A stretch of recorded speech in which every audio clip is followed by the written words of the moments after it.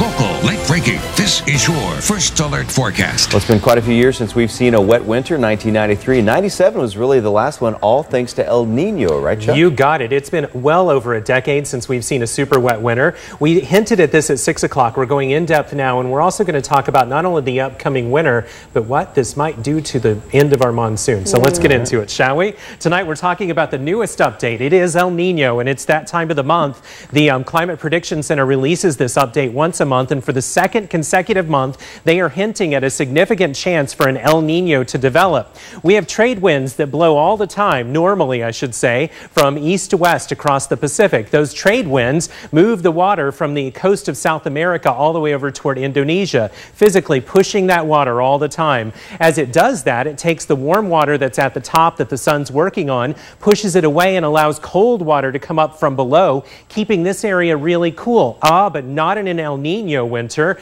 When we're in an El Nino event, the sun beats down on this because the trade winds disappear and the water's not moving. It's just sitting there stagnantly, and then that water gets warmer than normal. Warm water evaporates more quickly, just like a kettle on the stove. You turn the fire up, it evaporates fast. Well, when it's warmer than normal, it evaporates quickly, so in the winter months, we get this, the subtropical jet stream. It goes right over that warm water, grabs the moisture, and slings it into the southwestern U.S., California, Arizona, New Mexico, Colorado, and Utah. Very often in an El Nino winter, we'll see above normal rainfall and snow. So the winter, that's promising for us. However, for the end of the monsoon, it looks like this may develop as early as July, the end of this month. If that happens, it could put the kibosh on our monsoon.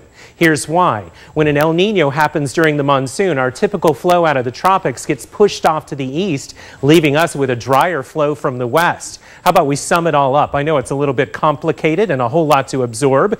This hints at a wetter than normal winter, but it also hints at an abrupt and early end to the monsoon.